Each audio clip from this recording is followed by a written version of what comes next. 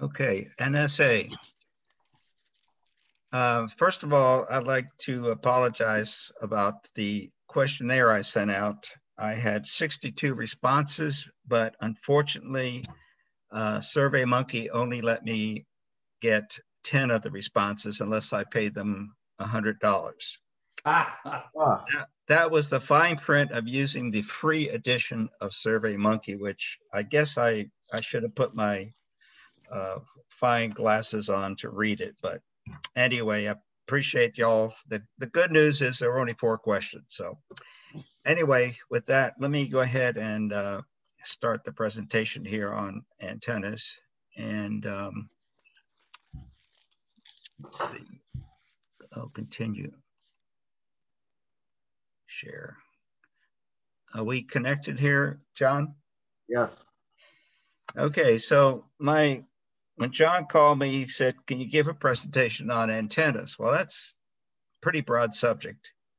You know, you got FM antennas and all these other types of antennas, but I thought we'd focus on antennas based on where you live, because for me, for the past 40 years of my hamming, it's always been an issue about where my QTH was, apartment, you know, a house without HOAs and stuff. So this is how I'm going to structure my presentation. So as you see here, the QTH on this picture is field day. So anything goes for field day. And we got a beam up here that we're trying to set up. So let me see. Oh, so how come it's not moving? Just click on it with your mouse, so that'll get it to be the active application. There we go. Okay. All right. So the first antenna is based on a large lot. So you have no restrictions here. There's nobody to bother you with saying your antennas look lousy, or you're ruining my home location, whatever.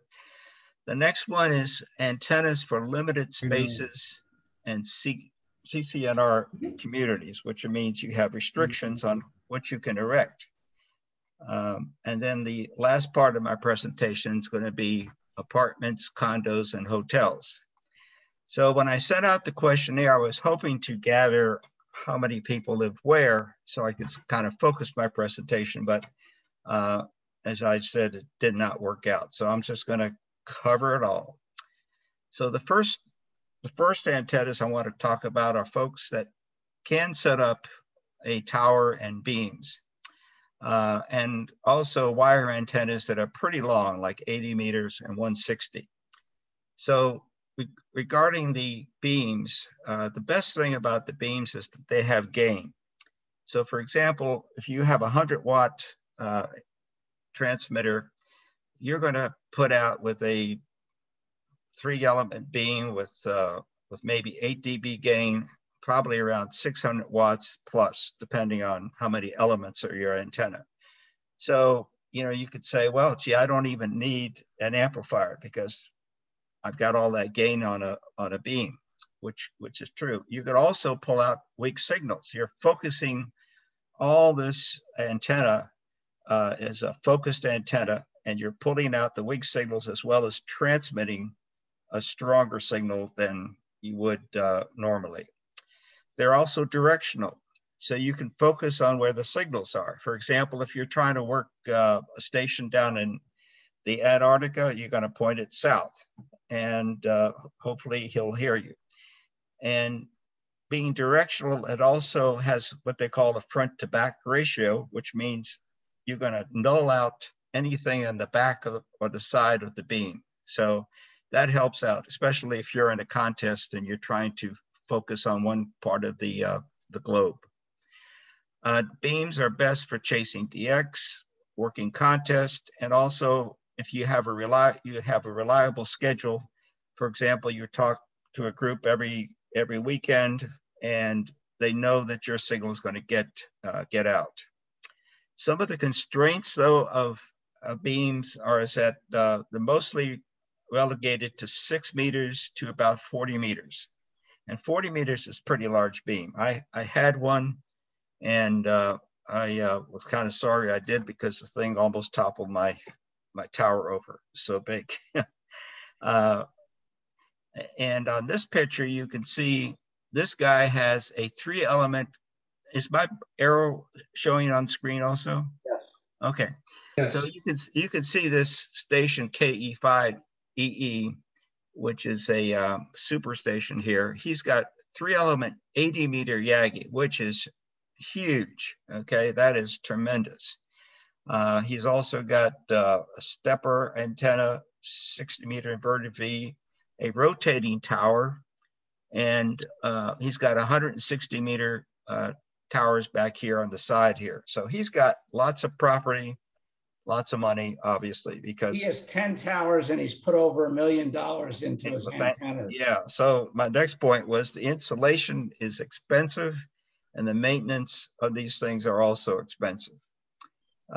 So that's the best of the best here. You're looking at KE5EE, and you can go to his website. He has a great website with lots of good information about his insulation. All right, so then we're going to talk about types of beams.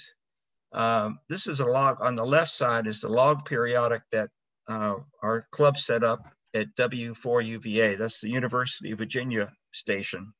And log periodic, the advantage here is that it covers many, many bands, but it is not as directional or has the gain, let's say, a 3-element beam. But it is very versatile, and the military uses these a lot. When I was in Vietnam, these were on top of a lot of the consulates, and I think I showed you a picture of that when I did my presentation on visiting Vietnam. But the consulates like these because they can cover a lot of frequencies. Then on the right is yours truly helping to set up our field day hex beam, which is also a pretty versatile antenna. And this beam covers, I think it's 10 through 20. Is that right, Ed? Yes. Yeah, 10 through 20. And it's an unusual looking antenna, but it is pretty high performing if you get it set up right. And of course here we've only got it up, I think maybe we got it up at 20 feet, which was pretty good, but optimally you want to get this thing up 50 or 60 feet if you can. Any questions? The UVA antenna's up over 70 feet. Oh, I didn't realize the tower went up that. See, you can see this is a fold down. This is folded down right now, and it goes up pretty high. So 70 feet, that's really good. Any questions on these two types of antennas? Okay. All right. Then Bob recently set up his antenna and sent me some photos here. So you can see setting these things up is not for the faint of heart. And Bob has got a Yagi antenna. And how many elements in this, Bob? Oh, I think if I recall correctly, I think it's 9. And actually, it's a combination Yagi log periodic. Oh, okay. You see all of those elements in the front that are all bunched together. Those are each driven elements.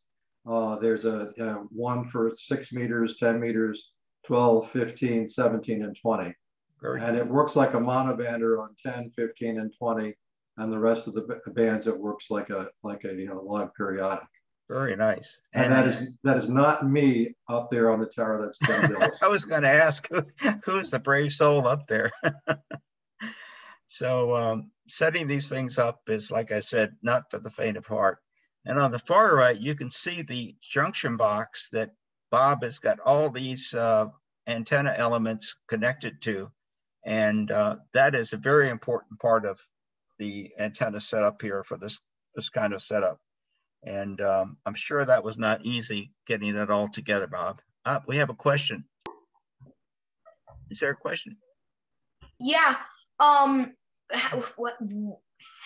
do you not have that box explode when you put all the wires together? Actually, the fellow that helped me put that box together at the old location where we just had one antenna out there said he didn't think that I could fit all those wires in there because I'm using the LMR 400 Flex. So that's a rather stiff cable, but we managed to make that work. There's another picture that which I didn't send you, Dennis. That space is wide enough for 2 boxes. So I mounted this box off to the left, figuring that I might have to mount a second box off to the right. But it all fit, but there ain't going to be anything else in that box because there's no more room. Right. I think her question was related to the electricity flowing through. I think the only electricity is for the rotor. Is that correct? Right. So the metal, where you see the wires, yeah, that stuff in the center. That's really where the rotator cables are connected to ground. This is all connected to ground. And each of these devices that are out there are essentially some form of lightning arrestor. So, so the idea is that if lightning should hit the tower, it's going to go to ground somewhere near the tower, and rather than following the cables into the shack. So that's the plan. That answer your question?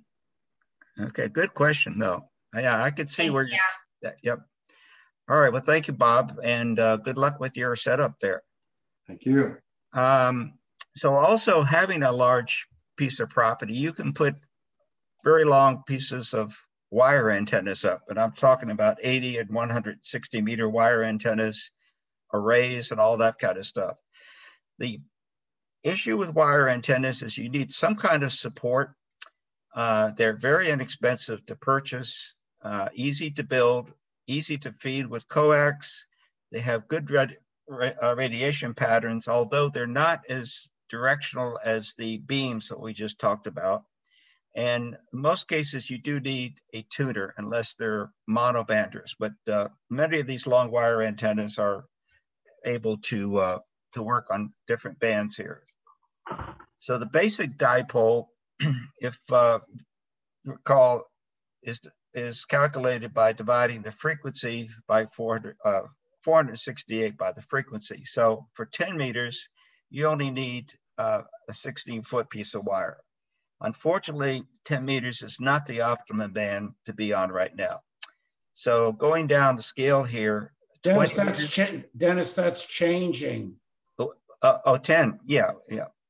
I mean, you can, but I'm just saying that for good communication all around, 10 meters is coming back, but not as good as the other bands here. So 15 is kind of like 10. It's open and closed, and that's only about 22 feet. 20 meters is probably one of the better bands today, and you need 33 feet of wire. Now, why did you leave off 17 meters? I left off the work bands, but because I didn't want to. This is a lot of stuff here. So anyway, you could just calculate that by dividing into 468, the frequency, which would be 10 or 18 point whatever into 468. I would try to explain how much property that you would need if you wanted to work 260 feet of wire is a lot of wire. So you're probably going to have at least an acre of property here. So that's the basic dipole, just a piece of wire, and it's basically half so on 10 meters, for example, 8 feet would be here, and the other 8 feet would be there with an insulator on each end, and then you would feed it with the balun right down to your radio. So that's your basic Dennis? dipole. Yes. I want to add a couple comments if you don't mind. Sure. There's people who have 1/8 acre city lots and loaded antennas, and they've worked the DXCC on 160 meters. So you could, on any lot, you could shoehorn in a large antenna. You might have to bend the wire. Right. I'm talking about the length of the dipole right here. Also, Jim, Owen, and I, could you go back up? We highly recommend on a simple dipole not using a balun. It destroys the SWR. because the one-to-one balance are not really one-to-one balance. Right. You could just hook it up to one part of the feed line on one side of the insulator and the other side. Yes, I've done that and it works fine. Sure. Yeah. All right. So the next wire antenna is one that our antenna team recommends, and they put this in a lot of folks places, and it's called the off-center fed dipole. And it's, well, the name means that this is not cut in half. You have one part of it is not the same length as the other. So you got for this particular antenna, 10 through 80 meters, you got 83 feet on one side and 46 feet approximately on the other. Ed, do you recommend a balun for this one? Well, this you have one, like, I'm going to have to jump in again. Yeah. It's a 4-to-1 balun. You must have a balun in this case. But I have an off-center fed dipole, and without a tuner, the SWR is below 2-to-1 on most bands. That's very good. But the trick is, one thing, these antennas need to be, to get a decent SWR and to work out, should really be 40, 50, 60, 70 feet in the air. Yes. So height above ground impacts the standing wave ratio and the performance. It does, definitely. The only thing about this antenna, I think, Ed, you can't work 15 meters. Is that correct? They will not work on 15, correct. Yeah, right. But the rest of the bands, including the warp bands, will work fine. And I think you're probably going to need a tuner on some of those warp bands, or not. Yeah, Dennis, I think for some of these newer ones, you need to identify what the warp bands are. Oh, okay. So the warp bands are 30 meters, 17 meters, and 24 meters. 12 meters. 12 meters, I mean, yeah. World Administrative Radio Conference of 1970. Yeah, 78, I think. 78, when they gave us those bands. Right. That's why they're known as the warp bands. They were given at that point. Yeah, not warp. When I first heard about them, I thought, what do you mean warp? Warp speed. I was into what was that? Space. The majority of hams who operate 17 and 12 meters do not run beams, and that's why it's a band I recommend. Well, I run a beam. Okay. I do too. Am I not normal? Oh, I'll answer that. But the point is, you always want to operate as close to the maximum usable frequency as possible. So when 20 meters is open, there's times 15 is dead, yet 17 is wide open. Right. The other benefit of the work bands is that you will not find contests going on the work bands. Which is nice. Right.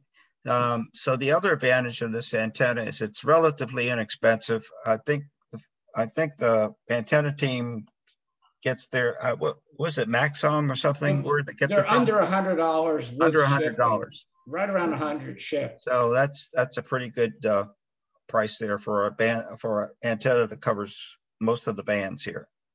Yeah, I might add, I have a Carolina Wyndham, which is a very similar antenna. It's the only difference is it has another 1-to-1 balun about 22 feet down from the top balun, and that will work the work bands as well if you have an antenna tuner. Right. Another option is, if you don't have enough space, is to use an inverted V. Uses less space, and you only need one tree or support for an inverted V. This one is mounted on the roof of a house, and it looks to be probably around 40 meters. So this is another option for setting up a wire antennas, inverted V. That looks like a fan dipole, actually. Yeah, fan dipole. Yeah, it does. Yeah. All right, so I found a site. I was talking earlier about how many wire antennas. Blew my mind. I can only show 200 and something on this chart, but if you go to this website Victor Alpha 3, India Uniform Lima. You can click on all these links and it'll show you the configuration of these 400 plus wire antennas. So I only covered a few basic antennas, and you are welcome to go to this website and see what the other 400 are about. So anyway, kind of surprised me that there were so many. All right, let's talk now about smaller lots and no trees. So here you can talk about verticals or end-fed antennas and some compromise antennas such as a crawl space antenna.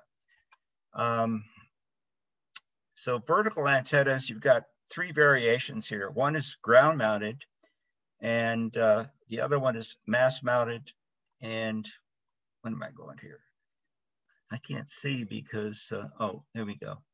Mass mounted, and you have mass mounted multi-band verticals, which have coils in them and they operate different bands.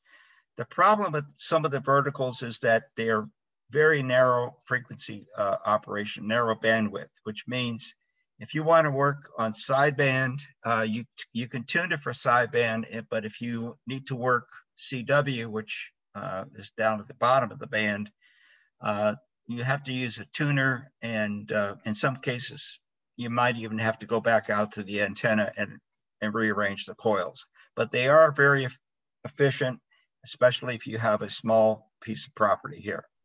And let's see, I got some pictures from Steve, K9, KN4TKR. Are you here, Steve? Oh, he's not here. So he sent me a couple of pictures of this Cushcraft R9 that he purchased at the, I guess it was a swap meet or something. And you can see on the right how tall this thing is. I think it's 33 feet tall. But the nice part is it goes straight up, so you don't need much property to set this up. And it is multi-band. I believe it covers all the bands, including the work bands. Yeah, 80 to 6. Yeah, so I was hoping he was going to be here to talk about his antenna, but he sent me these pictures of his vertical. So thank you, Steve. Welcome. Dennis, now you might mention about radios versus elevated, where you don't require as many radios. Right. Well, you can see the ground mounted, you can see the radials on the ground mounted antenna, and the mass mounted antennas, they could be trapped. Of course, they could also use radials. But the one that Steve set up, I don't think he does have radials on that. But is he here? Yeah, I'm here. This uses no radials. No radials. Okay, so there's variations on these verticals, which makes it nice. So one of the variations here is called a flagpole antenna. They are not cheap. They run about $1,000. Holy smoke. But if that's the only option, if you're in an HOA situation where you're not allowed to put antennas up, you can fly the flag and nobody will be the wiser.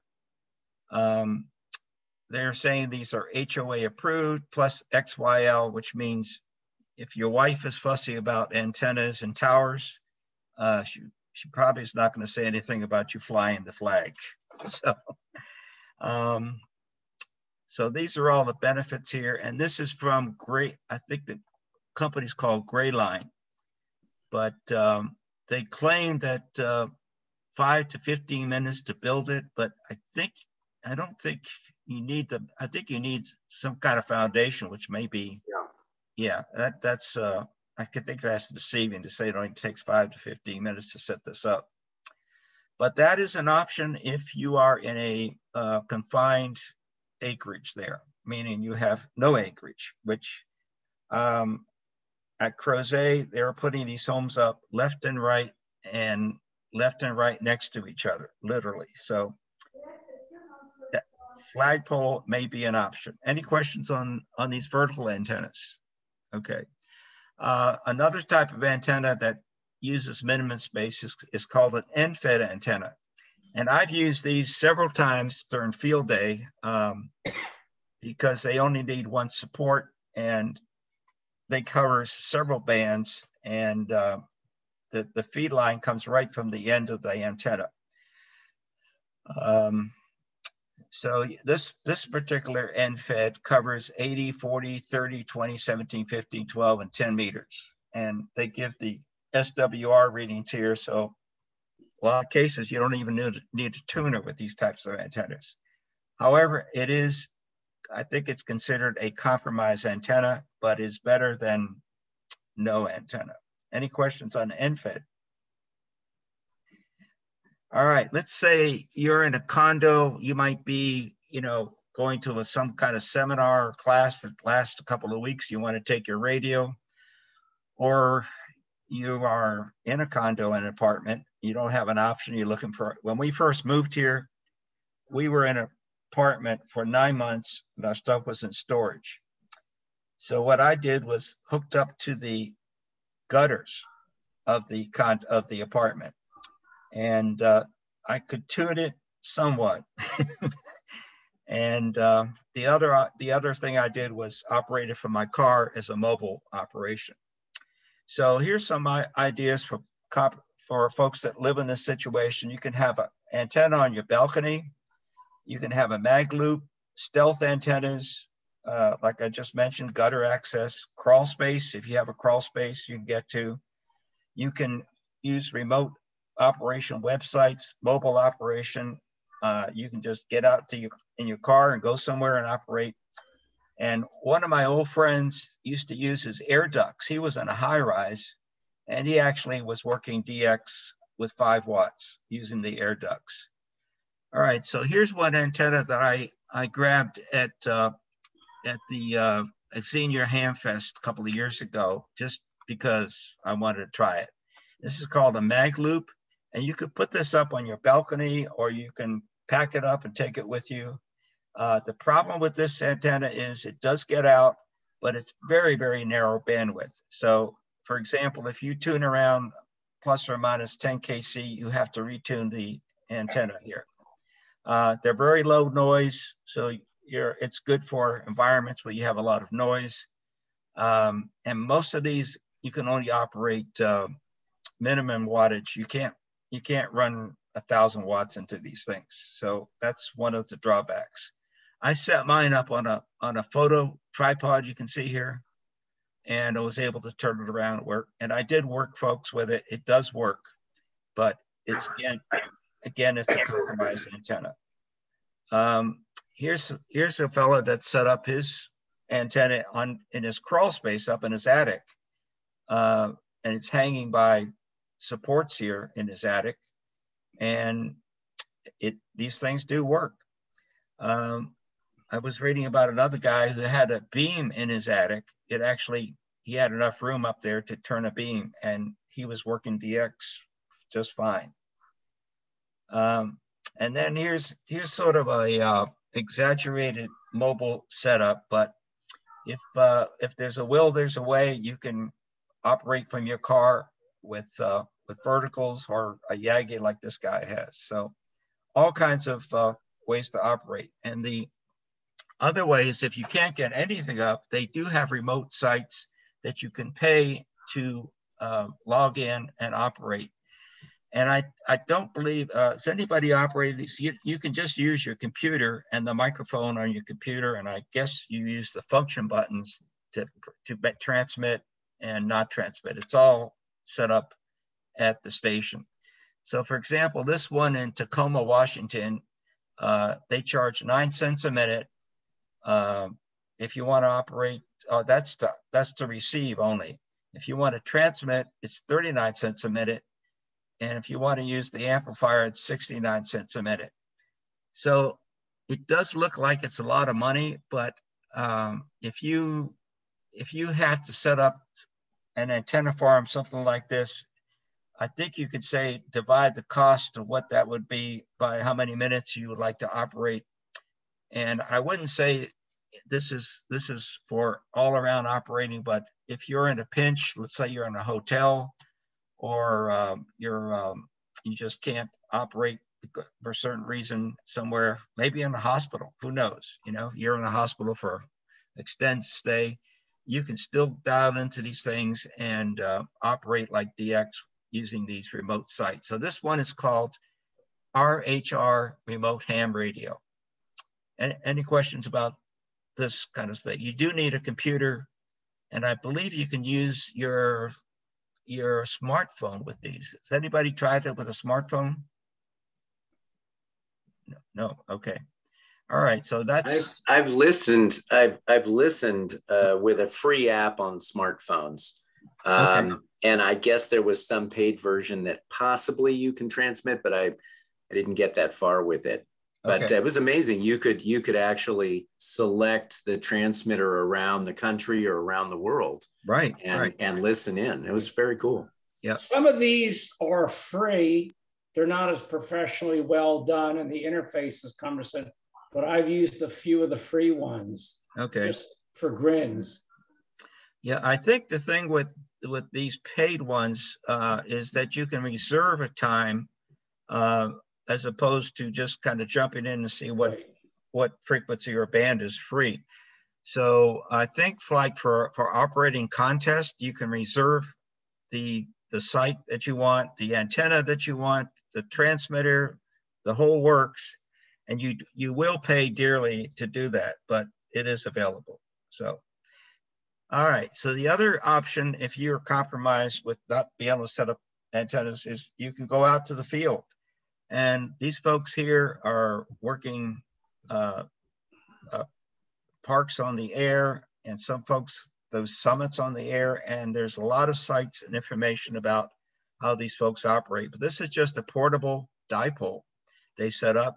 And the advantage here is you have no noise. I mean, they're out there in the country. You don't have any RF noise from computers or hash from these new type of LED light bulbs and anything. So they are having fun, it looks like.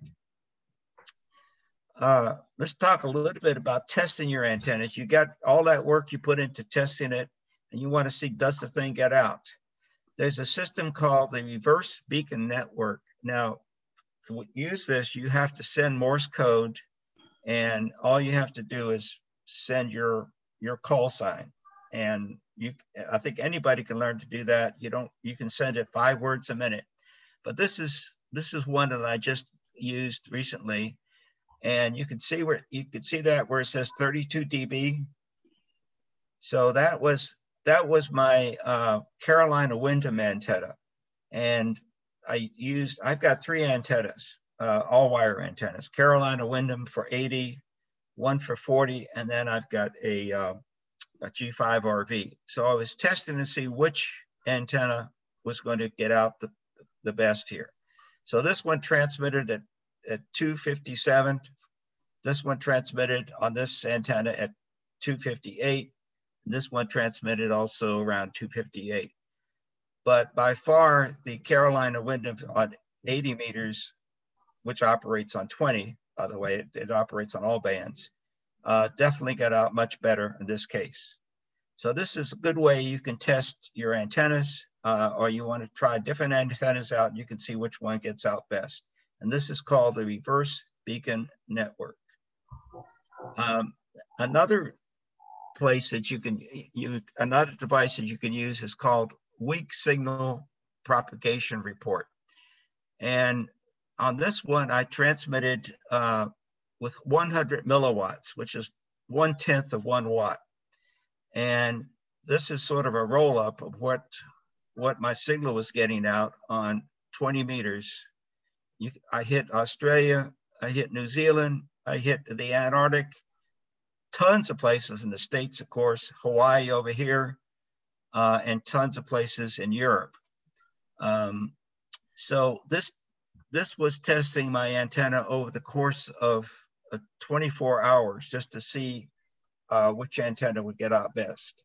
And in this case, one antenna was better on certain frequencies than another. So lots of ways you can test your antennas. This is just 2 ways that I like to illustrate here. Any questions on this? You can't see my video right now, right? Yeah, we got it. You can see my. Yeah. Yes. All right. So this is the little device I use for weak signal propagation reports. I think it's about. I think it costs about $40, $60 or something, and it transmits every. It's sort of like FT8. It's a digital signal, but it's kind of cool that you can, with the software, it will transmit every couple of minutes if there's an opening. So that is. Are you able to see it? Yeah. Mhm. Okay. Yeah. So one end goes to the antenna, the other end goes to the radio, and that's about it. Very simple. Some of the other things you can use is to listen for beacons. These beacons are set up all over the world. So here you've got one on the far left, it's in Hawaii. Then you've got one on the far right, that's Japan, another one in New Zealand. And they transmit once on each band every 3 minutes, 24 hours a day. So you can listen for these beacons to see for band openings, or just to check which, let's say you have two antennas, a vertical and a wire antenna. You want to see which one you can hear the best. So beacons are good propagation tools. And this is on the NCDXF project. And I'll send a link to this in the presentation. Another thing you can do is, if you think that the antenna is not getting out, is check your sunspot activity. For example, this one is telling you that if you happen to be on 15 meters, 17 meters, that it's fair propagation. 12, 10 meters at this particular time or this day, it's going to be poor. So that doesn't mean your antenna is not performing. It just means that propagation is not good. All right, so for construction information, the ARRL has antenna books. There's a ton of YouTube videos, which I learned a lot from. Like, I was gonna buy an antenna and listened to a review on one and decided not to get it. So check out YouTube videos before you buy anything, see what they say. And then of course, there's our AARC antenna team. So let me see if this link works. And there's Dave shooting up a line about, what, 70 feet, Dave? Yeah, I think it was 50 or 60, 70 feet. I don't know. It was way up there. So anyway, our antenna team is great at helping you answer questions and setting up antennas. We tend to recommend using RG8X, which is lightweight coax. Right. Otherwise, these antennas, even with center support, will droop too much from the heavier coax. That concludes my presentation, gentlemen, and thank you for listening. I think I was under by 30 minutes here. I think that was excellent, Dennis. Any questions? I know you were asking questions during the presentation, but any other questions that may have come up? Okay, so I'm going to stop screen sharing. Just a comment, Dennis. Yes. The guy who's always been my hero with the dipole antenna is Scott Harwood, K4BWK down in Farmville. Oh, okay. And Scott uses a dipole. He doesn't cut it for the band. He cuts it for the frequency on the band that he's going to use. So he uses a dipole antenna that's resonant absolutely on the frequency that he operates on. Very good. And he has the best 80 meter signal around Virginia. It's just crazy. Wow. Thank you for that comment. Anybody else? Dennis, I just wanted to add that during your presentation, I don't know if anybody is following the chat or not in the meeting, but I've been dropping in URLs to the various websites that you've been mentioning. Oh, great. So, yeah. The one for all the wire antennas is there. I just put the International Beacon Project is there. And I also, years ago, when I first started, well, not that long ago for most of you, when I started getting into ham radio in a large state northwest of here, I happened to follow this guy, Dave Tadlock, on YouTube. He makes a lot of wire antennas, and he has a YouTube channel called ZZ's Workbench. And I dropped a link to his channel in the chat as well. He hasn't been as active as he once was, but he's got some videos up there that are just really, really good of how to build various antennas. And he covers delta loops and regular dipoles and traps. And I just strongly recommend if anybody wants to see a few good how to do it videos, ZZ's Workbench. So. Very good. Well, thank you for getting those links, Bob. Yep. Dennis, what could you, that little whisper box, are you using it? What do you use? I don't understand. What's its purpose? All right, so this transmits, you have to have, first of all, you have to download the software, which is free, okay? You have to buy this device, and when you start the software, you pick the band that you want to transmit on.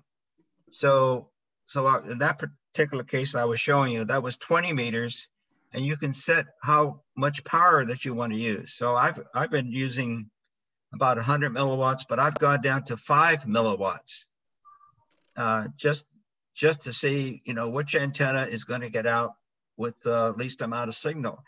So my talk, I mean, there's so much stuff about antennas, like measuring. You know, I've got this expensive SWR meter. It does a ton of stuff to measure your antennas, setting up your antennas, slingshots, air guns. There's one called Easy. I'm trying to think what the thing is. It's a Easy hang. It's easy. Yeah, it's a computer program on how these antennas work and the configuration, the polar patterns and all this stuff. There's a ton of stuff. So when John said, "Can you talk about antennas?" it was like, whoa. So when you test your whisper, yes, you're using that box. You're not using your transceiver. Correct. This box is a transmitter. It only transmits up to 200 milliwatts.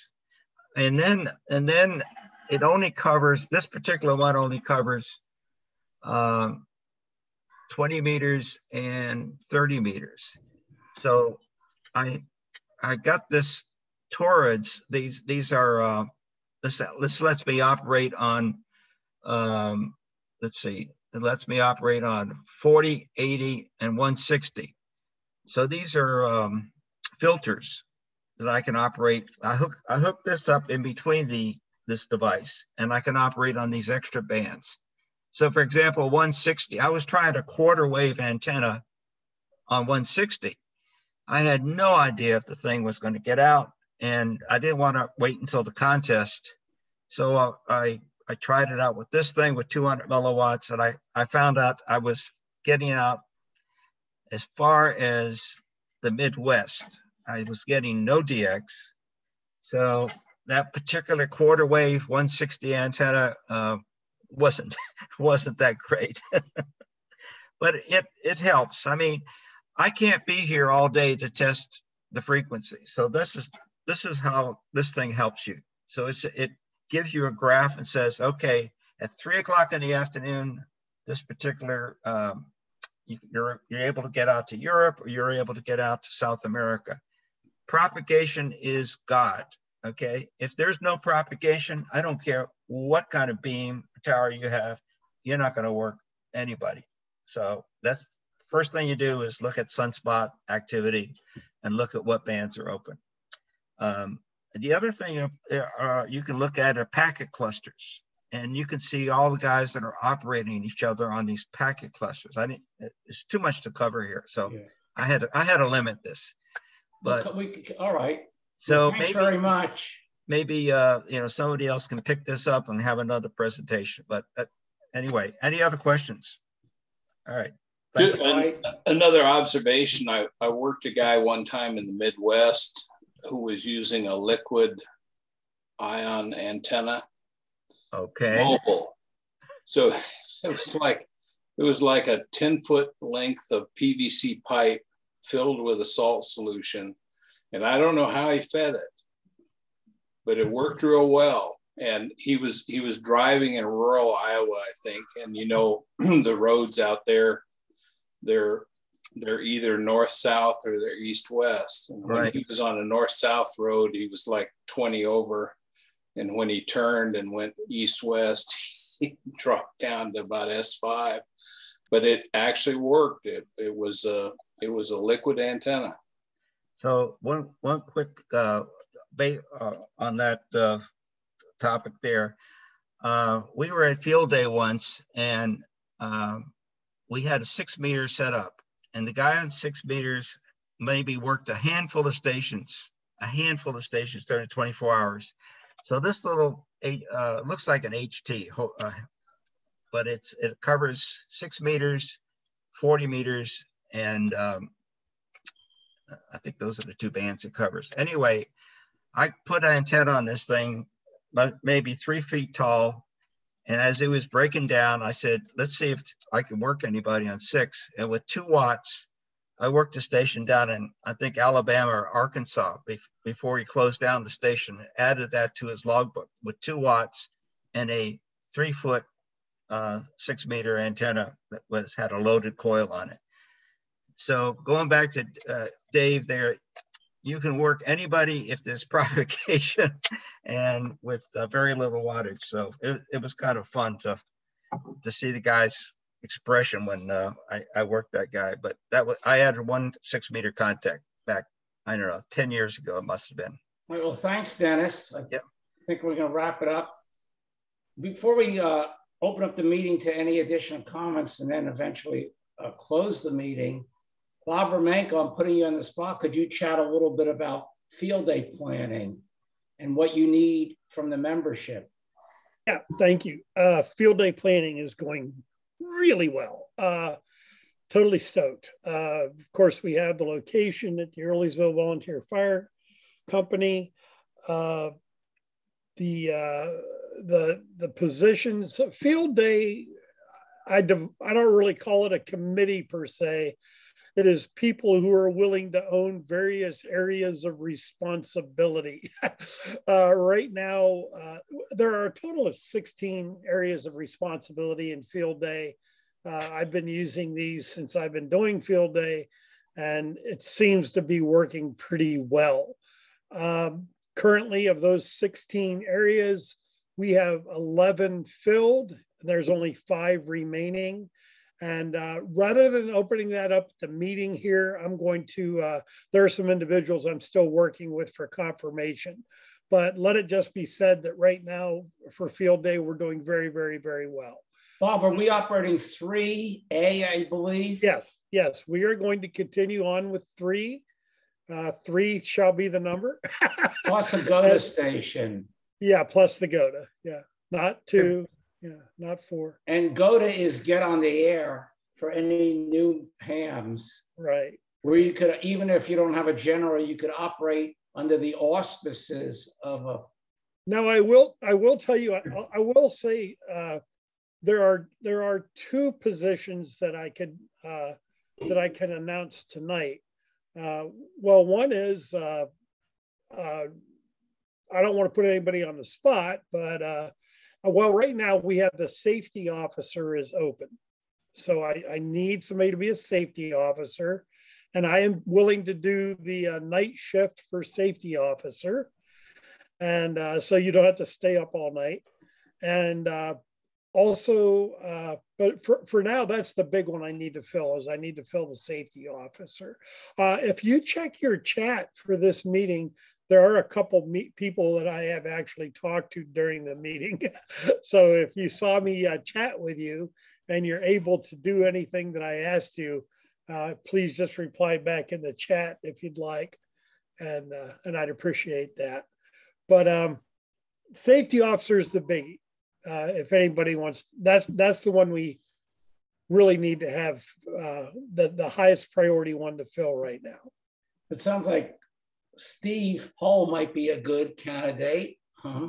Hey, Bob, Rich, I'll take that welcome table. Oh, good. Okay. Okay. We're filling up quick. Rich, you are an unbelievably great ambassador for our club. What a blessing. Thank you so much. So.